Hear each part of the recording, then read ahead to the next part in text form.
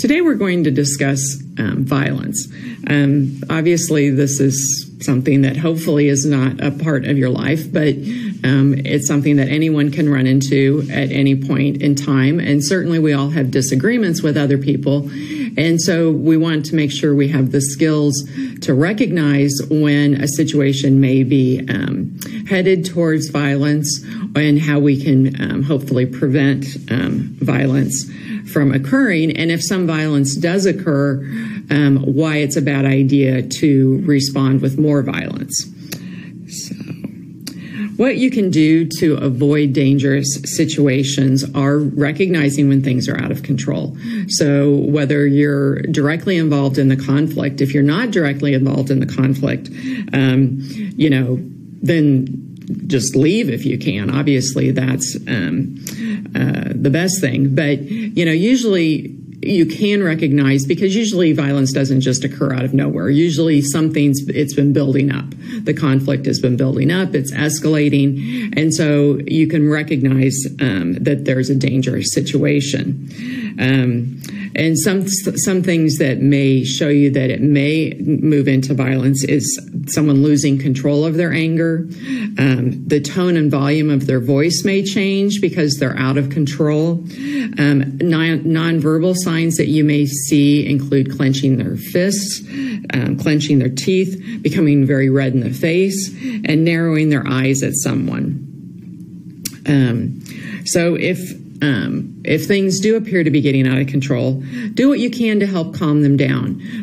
If you're directly involved, try to calm yourself down. Try to, see if you can arrange to, meet with them the next day or something like that when you both have had a chance to calm down. Try to be respectful to the other person, and try not to do or say anything that's going to make the situation worse. If you're maybe it's a friend that's involved and not you, try to do those things to help them calm down. Try to get their attention, break that immediate interaction between them, try to catch their eye and sometimes with a touch or something like that, you can try to get their attention away from the conflict and then, maybe direct them to, hey, let's leave, let's talk about this tomorrow, things like that. So, try to be a person of reason and not someone who's making the situation worse. Don't, egg on the people who are in the conflict.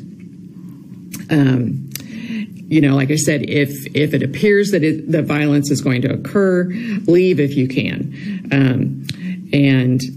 If you're not directly involved, just get out of there and get the people you're responsible for out of there before any violence does occur. If necessary, and you can notify people in positions of responsibility that can maybe come in and keep things from happening that would be really serious. Some alternatives that you can offer if things are getting out of control are, just like I said, getting together at another time when everyone's calmer to discuss things. The other thing to keep in mind is that maybe you're not in a situation that's getting out of control, but someone makes some comment to you, or in some other way you become aware that someone is planning a violent act. So maybe they've been in a conflict with someone and it's built up to the point that they are planning some type of violence against someone else. And, the other person may be totally unaware. It's not that this is a mutual, agreement that they're going to fight or something like that, but rather that someone has decided to just plan an attack. And if that happens, by all means, notify people in authority that because innocent people, are very likely to get hurt in a situation like this, and hopefully the person who's planning this can get help to deal with their feelings. Most schools have some type of hotline or something like that you can call. You can always call the police. Most schools also have usually some kind of a security or police on site that you could go talk to. So and always just trusted friends, parents, if you're not sure what to do, tell your parent, they can help you figure it out, or tell a teacher, they can help you figure it out. If you're aware of anything, by all means, don't keep it to yourself. You want to let people know, so that things can be, violence can be avoided. Unfortunately, though, violence does occur. And if a violent act occurs against you, responding with more violence usually just keeps this cycle happening. There's a lot of drive-by shootings that occur, and usually someone knows who's responsible. So someone drives by somebody's house and, as they're going by, shoots it up. Well, someone there knows who that probably was, or thinks they know who it was. So then they go and drive by somebody else's house and shoots it up. And meanwhile, innocent children and adults who really aren't directly involved in this conflict end up getting hit by the gunfire. And so this isn't an appropriate way to deal with any kind of conflict. And so, you don't want to just keep escalating any violence that occurs against you. I know that can be very difficult,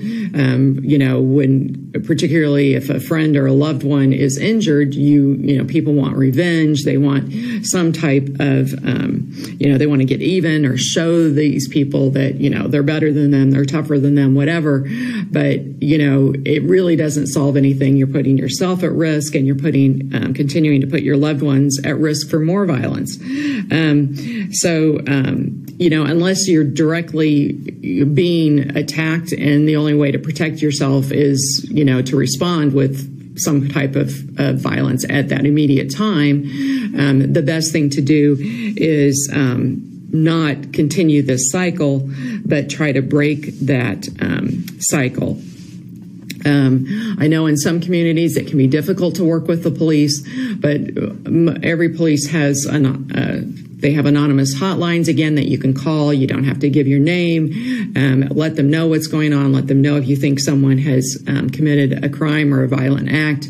And this can be difficult to do, to break, to go against community, what's seems to be expected of you among your friends and things like that. But it's so much better than seeing a friend or a loved one get injured or killed by ceaseless violence. So you need to think about those risks and what's the responsible thing to do, whether to, continue with the violence or try to break that cycle. So those are some thoughts about violence. Thank you.